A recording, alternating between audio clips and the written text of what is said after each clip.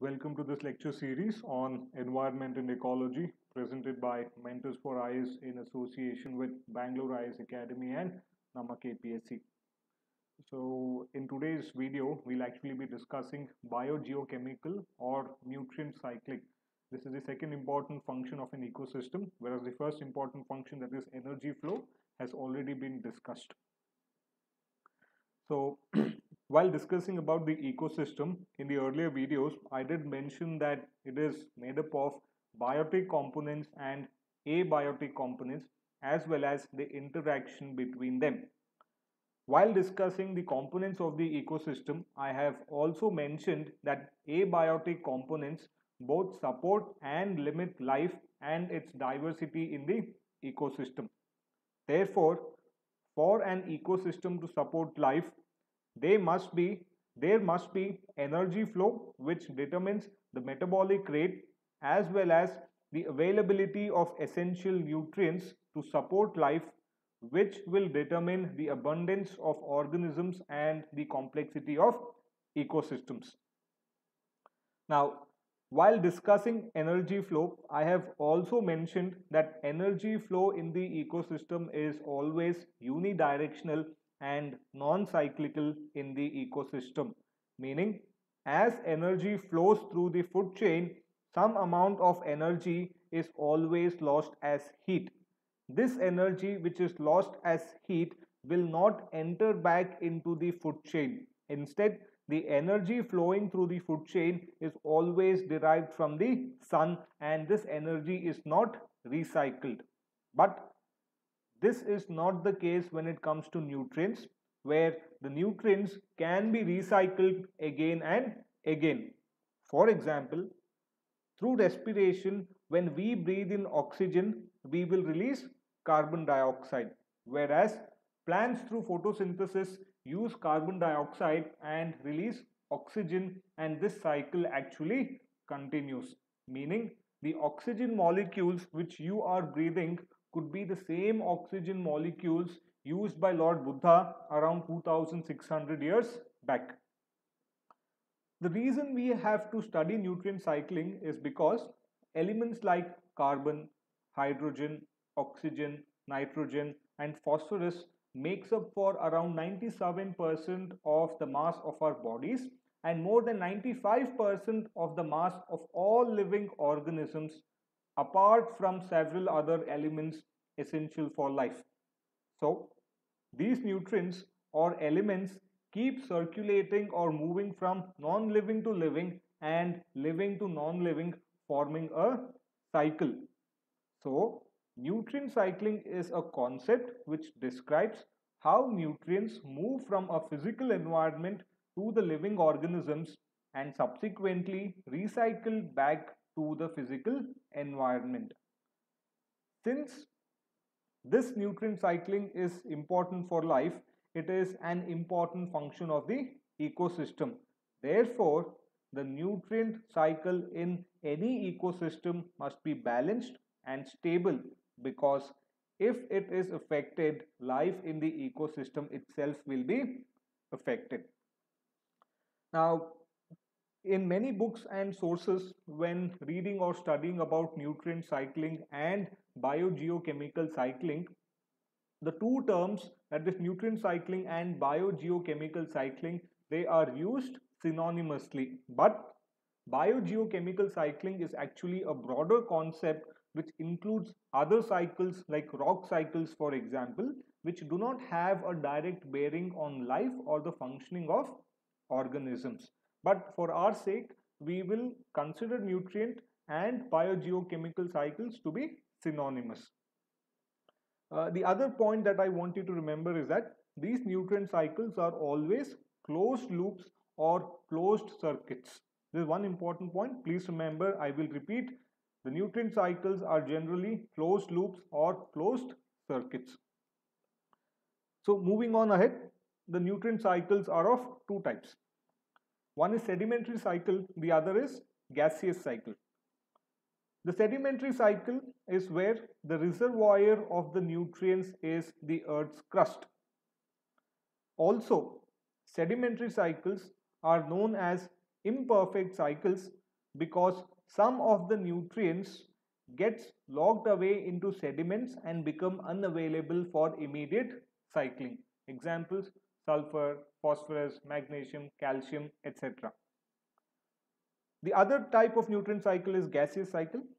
Gaseous cycle is where the reservoir is the Earth's atmosphere or the hydrosphere. The gaseous cycle is a perfect cycle as the nutrients are replaced fast as they are utilized.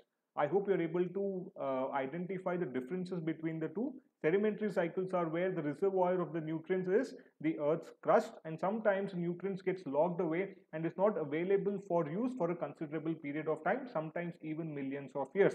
Now, when this is compared to gaseous cycles, the reservoir of the nutrients is the atmosphere or the hydrosphere, and since the reservoir is the hydrosphere or the atmosphere, it is easily available for use, unlike the sedimentary cycles. Therefore, the sedimentary cycles are also known as imperfect cycles, whereas gaseous cycles are known as perfect cycles. So in this particular video, I will only be discussing sedimentary cycles, whereas in the next video, I will cover up gaseous cycles. So when it comes to sedimentary cycles, I want you to remember, generally, the sedimentary cycles will only include the lithosphere and sometimes even the hydrosphere, and it generally does not accommodate the atmosphere. Very rare cases do you have the atmosphere also included, but generally it is always the lithosphere which will always act as the reservoir of the nutrients and include the hydrosphere in the cycle, but not the atmosphere always. So generally the steps which are, or the steps itself which are actually included or involved in sedimentary cycles are erosion, sedimentation, mountain building, volcanic activity, and biological transport. So you do have several sedimentary cycles, but for us it will suffice if we discuss phosphorus cycle and sulfur cycle. So first we'll take up phosphorus cycle. Now, the reason we are actually discussing phosphorus cycle is due to the importance to life and certain other ecological phenomena. Now, phosphorus, being a very reactive element, is always found in the form of phosphate. So I want you to remember certain points about phosphorus here. One, phosphorus is an essential nutrient for living organisms. I'm pretty sure you know that there are certain important macromolecules such as DNA and RNA where phosphate actually forms a very important part of your DNA and RNA. The backbone of the DNA or the structure of the DNA contains phosphate. I'm not saying that phosphate makes up for the genetic information, but makes up for your genetic structure, that is the structure of the DNA or RNA. So phosphate is there in your DNA. Apart from that, I'm pretty sure you would have heard of ATP, adenosine triphosphate, that is energy for your cells. There also you have phosphate. All organisms which have a skeletal structure, calcium phosphate forms the supportive components which is important for our bones. So it is essential part which is, so it forms an essential nutrient for our living organisms. Second, limiting nutrient. Now I have already discussed what are limiting factors, so I hope that you should be able to appreciate this particular concept here, that phosphorus being scarce acts as a limiting factor, and it is able to limit or support the growth of plants as well as organisms in fresh and aquatic ecosystems. That is why in many of the fertilizers used in agriculture, in cultivation of land, phosphorus is actually a very important component since it promotes plant growth, and therefore it causes another big problem known as eutrophication. So phosphorus from fertilizers are carried away as runoff to lakes where they cause eutrophication, which is nothing but overgrowth of algae which depletes oxygen from water and creates a dead zone. So at this stage you can just make a note of this particular concept. In detail we'll discuss it later, so you can just make a note of it. Phosphorus causes eutrophication. The other point that I want you to remember is that plants take phosphorus from the soil, and when we eat plants, phosphorus is introduced into our system. That is how phosphorus is present in our bodies. Okay, so I hope you should be able to relate to this particular diagram or cycle which is shown here as I go on through the explanation. So you can just try and relate to it. See, the main storage for phosphorus is the Earth's crust, where it occurs as a mineral in phosphate rocks and enters the cycle from erosion and mining activities. After being eroded, after weathering and erosion, it may be carried away through erosion, that is by say rainwater, from where it enters rivers and streams. These rivers and streams will carry it to lakes and oceans. Now, once it reaches the ocean, phosphorus starts to accumulate on continental shelves in the form of insoluble deposits. And millions of years later, when the crustal plate rises due to tectonic activity from the seafloor, it once again gets exposed where phosphates are now available on land. So weathering, erosion will once again release phosphorus, and this continuous cycle will go on. I hope this is clear to you. So this forms a part of the Geo Cycle in Phosphorus Cycle. Phosphorus is there in the Earth's crust, in rocks. It gets weathered and eroded. Rainwater will carry it off and dump it in rivers or lakes. The rivers and streams will take it to oceans. It gets accumulated in the continental shelf. The continental shelf will store it for millions of years. Then once again, due to tectonic activity, the continental shelf is uplifted. Once again, weathering and erosion will release phosphorus into the ecosystem, that is your terrestrial ecosystem or even your aquatic ecosystem for that sake, and this cycle will continue. So this is your geocycle. At the same time, we can have phosphorus in the biocycle. So what happens is, I've already told you, plants actually make use of phosphorus from the soil which is available. Plants use it, and when we organisms eat producers, I mean herbivores, carnivores, herbivores eat producers, the primary producers, and carnivores would eat the herbivores, and that is how phosphorus gets introduced into our system.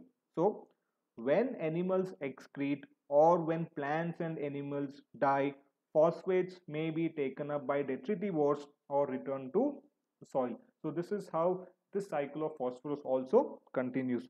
So I want you to remember that phosphorus actually plays a very important role in our ecosystem, especially the aquatic ecosystem. So here you can just pause this particular, at this particular time, you can just pause the video and just go through the 4 points. It is nothing but what I have already explained. You can just make a note of these 4 points. Next, we'll move on to sulfur cycle. Now, very simple, sulfur cycle is also more or less similar to phosphorus cycle as well. Now, sulfur, since it is a part of the sedimentary cycle, sulfur is also stored in soil and sediments, where it is found in organic deposits like coal, oil, and peat, and inorganic deposits such as in rocks in the form of sulfates and sulfides. Sulfur is then released by weathering of rocks, similar to your phosphorus cycle itself.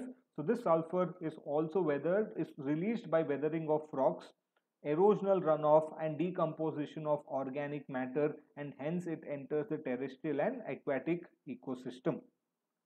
Sulfur may also be released into the atmosphere by volcanic eruptions, burning of fossil fuels, or decomposition of organic molecules where certain gases may be released. Now here I want you to appreciate the difference between the phosphorus cycle and the sulfur cycle. Now both phosphorus cycle and sulfur cycle, even though they are a part of the sedimentary cycles, phosphorus never enters the atmosphere.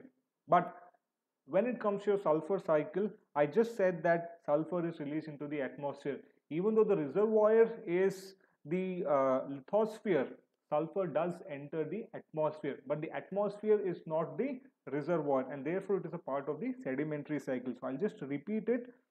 This sulfur, after weathering of rocks, it may be carried away by rainwater, and then it enters the terrestrial or ecosystem, or even due to decomposition of organic matter, sulfur may be released into the terrestrial and aquatic ecosystem, that is nothing but the lithosphere and the hydrosphere.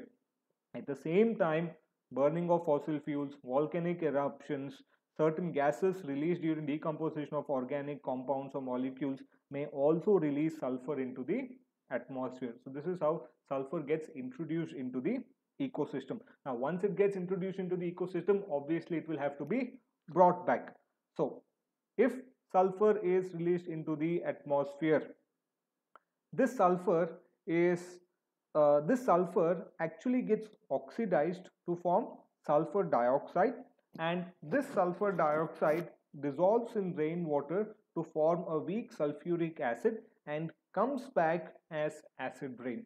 So I'm pretty sure you would have heard of acid rain and the adverse effects of acid rain. This also we can take it up later in our lecture series, but at this particular stage you can just make a note of it, that sulfur returns or completes this cycle as it comes back to the earth's surface in the form of acid rain from the atmosphere, and therefore the cycle is completed. So if sulfur is released, it gets deposited on land through four ways. It could be through precipitation, it could be through direct fallout from the atmosphere, it could be through rock weathering, or it could be through geothermal vents, and therefore this particular geo cycle gets completed. Now, just like your phosphorus cycle, we will also have a biological cycle of sulfur. So I told you plants will also make use of sulfur. So what happens is plants will absorb sulfur in the form of amino acids, which then gets incorporated into proteins. The organic form of sulfur is then consumed by animals as food, and therefore it enters the food chain now and is successively followed or goes up the food chain. Finally, when the animals die, sulfur is released back to the terrestrial or aquatic ecosystem, or again sometimes to the atmosphere in the form of gases, and this cycle always continues. So even if this is not clear, maybe you can just use any source or any book, use a diagram, along with the diagram just go through the cycle once again. It should be pretty clear to you. You just have to remember that you'll have a biological cycle where the sulfur gets introduced into the food web or the food chain, and once the organisms die, the sulfur gets deposited back into the lithosphere, or sometimes even the hydrosphere. And you can also have sulfur which is released from rocks, and it will travel through the atmosphere, for example, and through acid rain it will come back, it will once again get deposited, and such cycles will always continue. So this is nothing but the sulfur cycle. So this is nothing but an example of the different kind of questions that you might get in environment and ecology from various subjects. Now this is a very good example where different concepts are actually included and you have a single question. So this question is not only from your functions of the ecosystem, that is your nutrient cycle, but different topics are included. So the question says, with reference to agricultural soils, consider the following statements. The first statement says, a high content of organic matter in soil drastically reduces its water holding capacity. No. When the organic content, humus, organic matter increases in soil, the water holding capacity also increases, it does not reduce. Therefore, the first statement is wrong. The second statement says soil does not play any role in the sulfur cycle. Now we have already discussed this. I did tell you, I specifically mentioned that sulfur is present in the soil. That is how plants take up sulfur. Therefore, the second statement is also wrong. The third statement says irrigation over a period of time can contribute to salinization of some agricultural lands. Yes, this is a very big problem in India. There are regions where you don't have enough water for cultivating land, and there are regions where excess water is wasted and lands are flooded with excessive water, where the salt contained in this water gets deposited, and therefore the salinity of soil actually increases. The third statement is actually right, and therefore the correct option is B, 3 only. So I hope you understood sedimentary cycles, whereas in the next video we'll take up gaseous cycles. If you do have any doubts, please write in the comment section. Thank you.